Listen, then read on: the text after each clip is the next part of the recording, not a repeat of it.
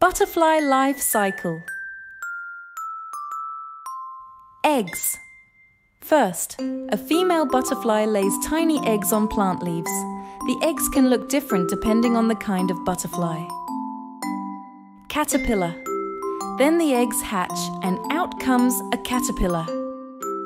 Caterpillars love to eat leaves and get bigger really fast. They have multiple body segments, 6 true legs near the front, and usually several pairs of tiny leg-like things along their belly. Chrysalis. Then, after eating a lot, the caterpillar gets ready to change. It makes a special shell called a chrysalis to protect itself. Inside the chrysalis, the caterpillar turns into a beautiful butterfly. And one day, a beautiful butterfly appears.